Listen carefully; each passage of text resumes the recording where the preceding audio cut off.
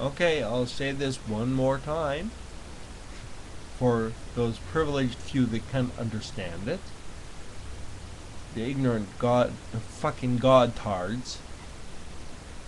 Get an education. Look at your religion. Spend time. Research your religion. See where it came from. See how many other religions there were before yours that yours copied from.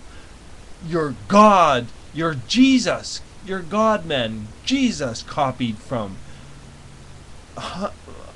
Tens of people, of different people. Dionysus, Mithra, Osiris, Horus, to name just a few.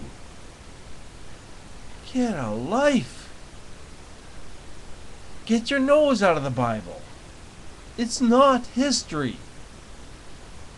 Contemporary historians of that time would have taken note of some of the miraculous happenings of Jesus, but they didn't. Doesn't that say something to you? Doesn't that sink in?